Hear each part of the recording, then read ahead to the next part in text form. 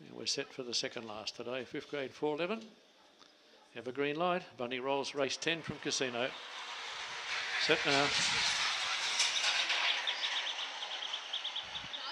This Keisha Nola's boy begun well, but not as well as Brown and Ice. The lead in the back is pretty rugged back in the field with Miss Keisha runs to second, followed by Nola's boy. Off the track going forward, Mr. Gambler. In that pack was Tess the Best a long way back. Hello Bree. So too with Bonnie Doon G and Kingsbury Ben. Leader on the inside was Brown and Ice. Having a crack now was Nola's boy, and so out wide on the track was Miss Keisha. Right over the top was Mr. Gambler. Might have got Nola's boy, there's nothing in it. Miss Keisha, Brown and Ice were there. Hello Bree was there. So too Tess the Best, Bonnie Doon G, Kingsbury Ben.